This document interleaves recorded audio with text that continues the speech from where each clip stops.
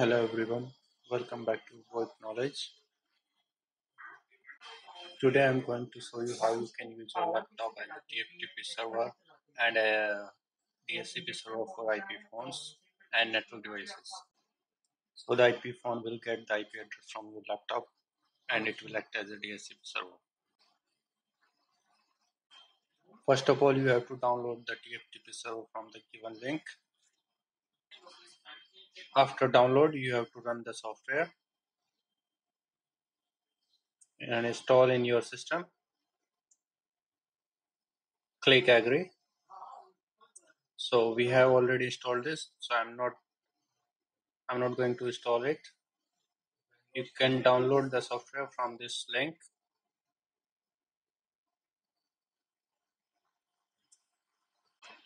Before running this application, you have to set manual IP address in your system. So I'm opening my network setting of the laptop and clicking on Ethernet. Now going to properties and going to DHCP IPv4 section and entering the IP address 192.168.7.100 and subnet mask.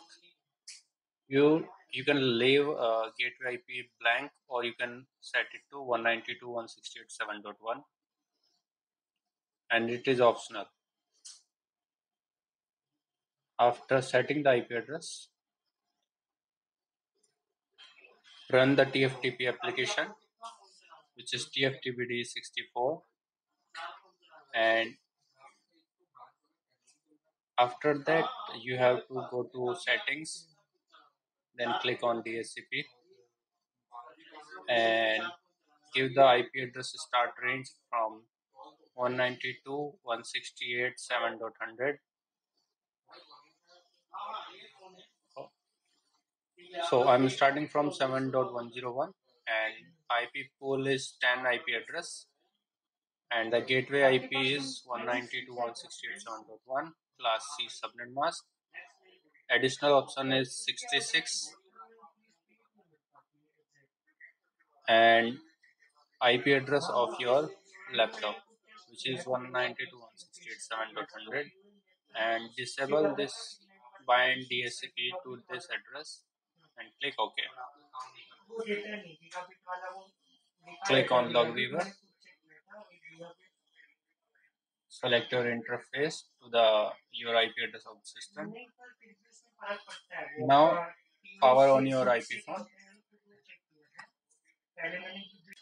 and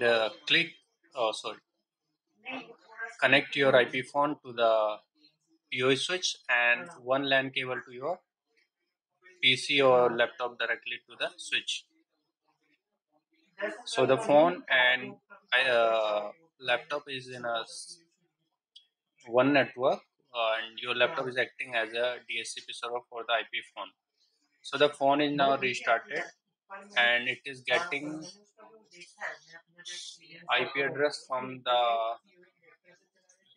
your system and it has got the IP from your DHCP range 192.168.7.101.